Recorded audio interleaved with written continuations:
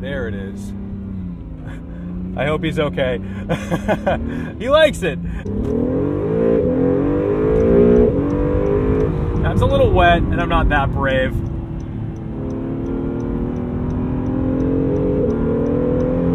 Welcome back, I'm Tedward, and today on this beautiful snowy day, we're driving the Acura NSX. This is a 2020 model, and that matters because when it launched in 2017, it didn't exactly wow everybody. Oh, but this actually is one of my favorite features. When you open the door,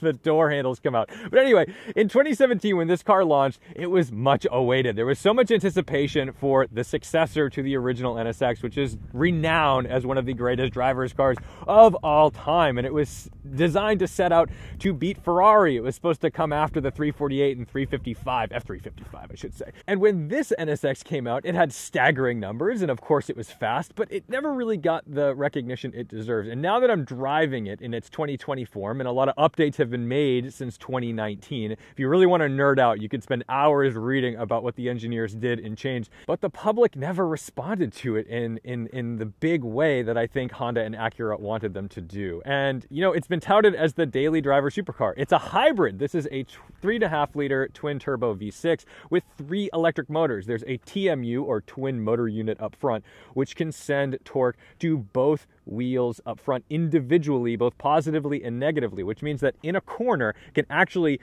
decelerate or brake that inside wheel and accelerate that outside wheel to give you a little bit of yaw. In the back, it has a direct drive motor that will help assist those rear wheels. All in, you're at 573 horsepower, and that's nothing to scoff at, especially with a 0 to 60 time of about 2.9 seconds. It's really, really fast, but it was touted as the daily driving supercar, the reliable one, the car you don't have to worry about. But the problem is there's not a whole lot of storage space. Let's go to the frunk, or lack thereof. This doesn't have any storage up here.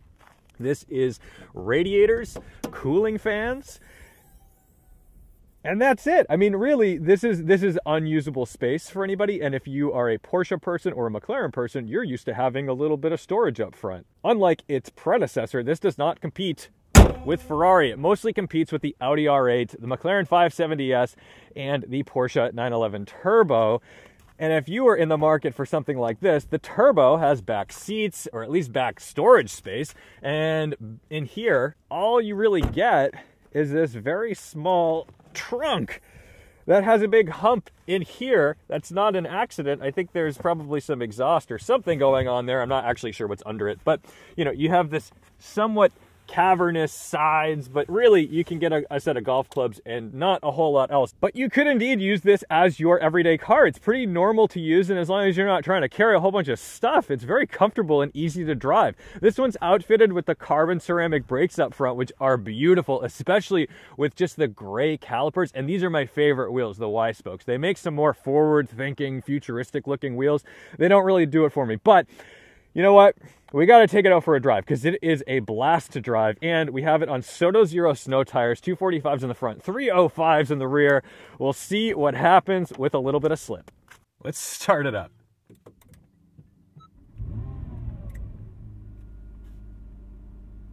It fires to life with some aggression. This V6 sounds incredible. I mean, obviously that's what we expect from Honda. Honda always makes great engines, and we would expect nothing less from them, especially on their flagship brand. Let's turn this down just a little bit. All right. But there's distinct modes that this car has. So number one is quiet mode. It's going to give us the ability to drive extra quietly, and it's going to do its best to keep it in EV mode if it can. So that means when you're pulling in your driveway and stuff, it's super quiet. Then we have sport mode, sport plus, and if you hold it over to the right, you end up in track mode, and it tells us ready and traction off. Traction's never really off in this car. We'll get to that when we drive. But first, let's just give it a little rev.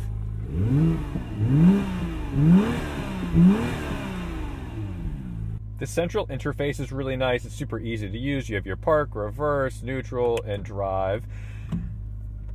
Everything in the car is super intuitive, but now pressure building up from that twin turbo V6. Those turbos sound phenomenal. Can't get it into first gear. If you want to downshift it from second to first, you're not gonna do it. This thing is so sure-footed. I think that's what you notice the most about it.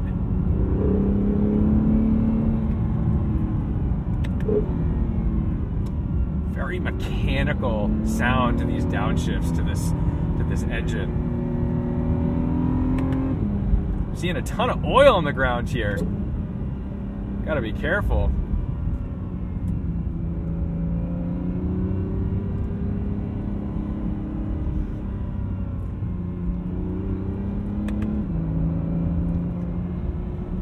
So let's try to just talk about this car on its own, independent of other cars for a minute.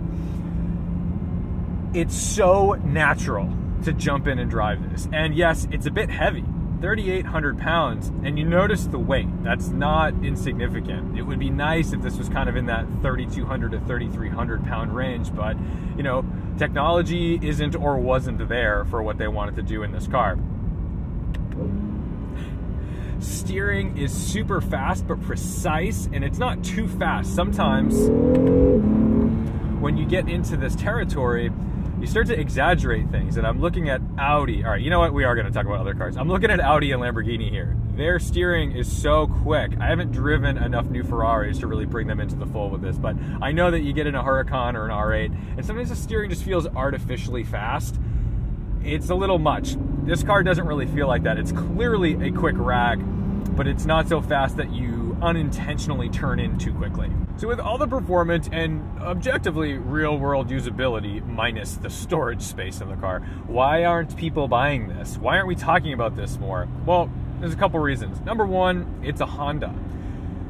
People don't want to buy $200,000 Hondas the same way they didn't want to buy a Phaeton. The Phaeton was basically a Bentley Continental with a Volkswagen badge on it, and even though it was a phenomenal car, barring its reliability issues, people didn't want it. They just didn't buy it. They could not splurge basically 6 figures for a Volkswagen, and I really do think that that's a limiting factor for Honda, and that's not Honda's fault, but you have to think about it pragmatically.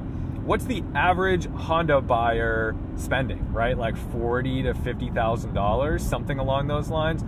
What's the average McLaren, Porsche, Ferrari, Audi even buyer spending? Those companies already have a Rolodex full of people who have $200,000, $250,000 to drop on a car at a moment's notice, just to trade in their old one for the new one.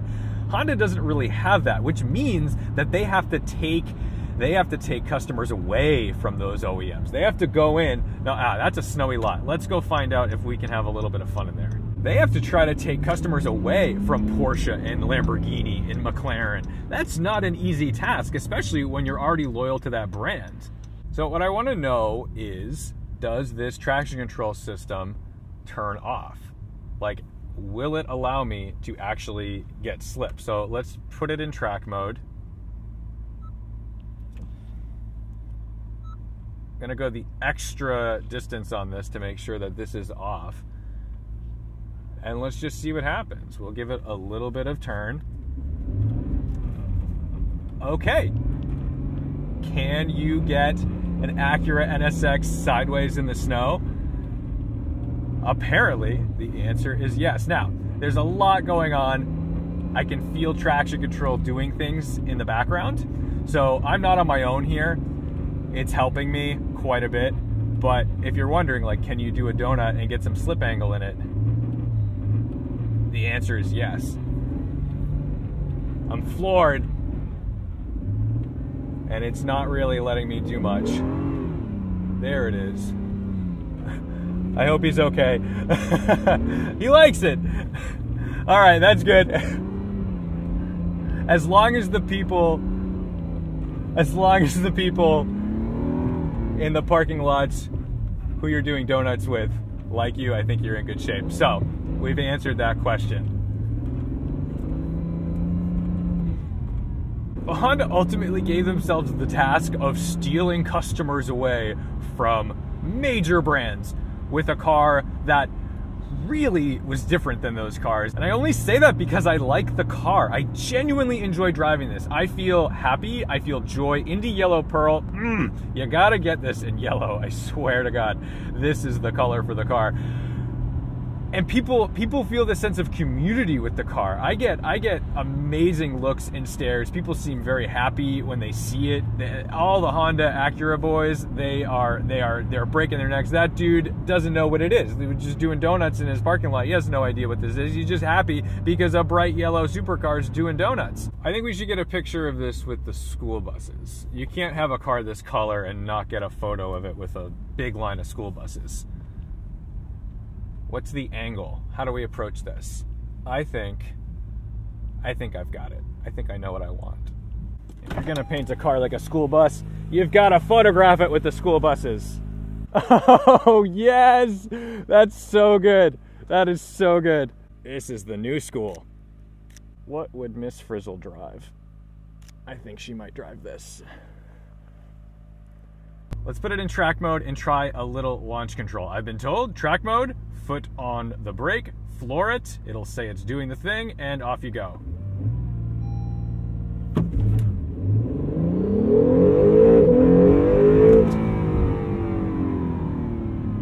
We've got wet roads, nobody behind us, carbon ceramics, let's just stand on them. Absolutely phenomenal! Not a whole lot of pedal feel, like I said, because it's brake-by-wire, but my goodness, does she get down in a hurry. I know for some people, hybrid is a four-letter word. It's a bad thing. Oh my goodness, a hybrid. No, we don't want hybrids, except that this makes the car faster. It makes it perform better. It means that no matter what, when that light turns green, I'm probably going to get ahead of whoever's next to me. I mean, it's a 4Runner, we're fine, but the torque fill is just nuts.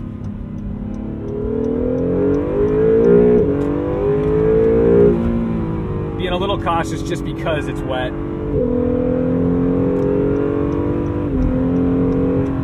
You're going to tell me that that doesn't sound like a supercar? By the way, yes, it's piping in sound, but it's not piping in sound with audio through the speakers. There's actually pipes. There's a pipe back there, and there's a 25 decibel difference between quiet mode and sport or track mode. So it does get louder in the cabin, but not because it's artificial. It's just actually opening up a valve in a pipe. On the highway though, let's just, take a minute to appreciate the fact that in quiet mode at 70 miles an hour, NVH is like nothing. This car is screwed together really well. It has 16,000 miles on it, by the way. Let's not forget that. This is a press car that has definitely been through the ringer. I have done one launch control in it. I'm sure it's done 1,000. But you can get on the highway like a complete psycho, listening to some of the most beautiful V6 sounds I've ever heard. And then you can get on the highway, put it in quiet mode, set cruise control, and 78 miles an hour, 2,200 RPM in 9th gear, just chugging along. An odd thing this car doesn't have is when you set the cruise control, it doesn't come up and tell you, oh, I've set it to 77 miles per hour. This actually is like an old school cruise control where you just hold it and wait until it gets to the speed you want and then let it go. And as far as I know, there's no radar guidance or anything like that. Maybe I'm wrong, but this seems pretty rudimentary in that department. And that's where I can see when you're like, hey man, daily driven supercar, shouldn't it have some of these features? The thing that makes this car so drivable though is the visibility. Yes, it's mid-engine, so you lose a big chunk of visibility from that C-pillar, but it's not that bad because they've put it so far back and you've still got this little window back there.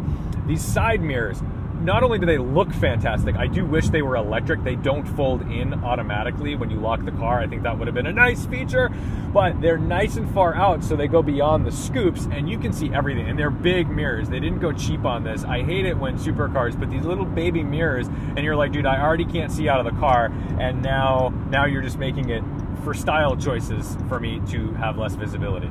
Oddly enough, one of my favorite features of this car is the fact that it can run on electric power alone. So when you're just at low speeds and you're cruising around, it can go just electric, which is wicked cool. I don't know, man. I know, like, look, I love internal combustion engines. I'm not trying to say, like, I want hybrid feature, and look at this, assisting the charge, regen braking, but it's really cool to be able to just run silently when you want to.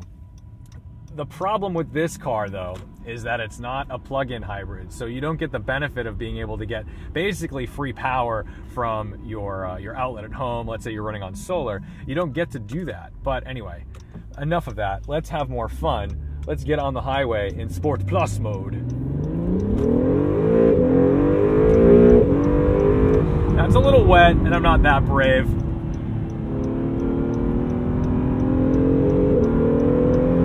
I can feel traction control kicking in, stability control keeping me stable.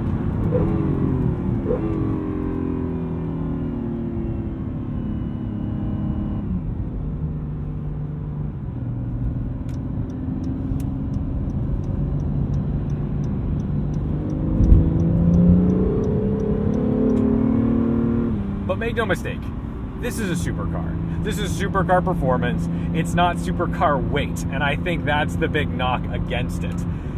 3,800 pounds, not great, but let's take it in for a second. This is basically a baby 918, a baby Porsche 918, and the 918 Spyder was 3,600 pounds.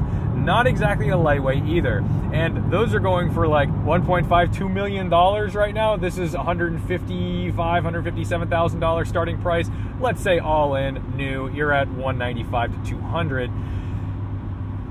Am I saying it's a bargain? No, but am I saying that this is like a phenomenal entry-level supercar that maybe approaches a slightly different demographic than the typical shouty V12, V8, or the more practical flat six in the Porsche 911 Turbo? Yeah, I don't know, man. I'll tell you what. If you gave me the keys to the 911 Turbo and this, as long as I didn't have to like pack a bunch of stuff and go on vacation, I think I'm gonna choose this. I don't know. I haven't driven the new 992 Turbo yet, so I can't say 100%, but I've driven the C4S, and yeah, they're very pragmatic, they're very practical cars, almost to a fault, almost to the point where they're a little boring. So here's my final thoughts. Look, when this came out, I'll be honest, I wasn't sold. I wasn't somebody who looked and said, that's my dream car, that's what I want to drive, that's what I want to buy, that's what I want to own.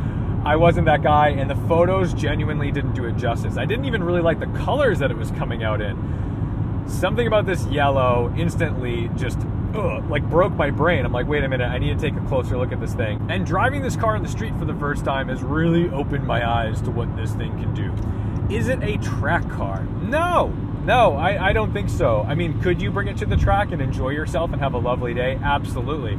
I don't think this serves the purpose of a GT3 or a GT3 RS. While it could certainly lay down some exciting lap times, it is a bit heavy, and I just don't really see that as the purpose. But that doesn't mean that every supercar has to be a track car. I don't look at a Countach and say, hey, that was a great track car, or a Ferrari Testarossa, hey, that was a great track car. No, those were supercars, but they weren't track cars. I think this is a little more nimble for sure and tactile than those cars.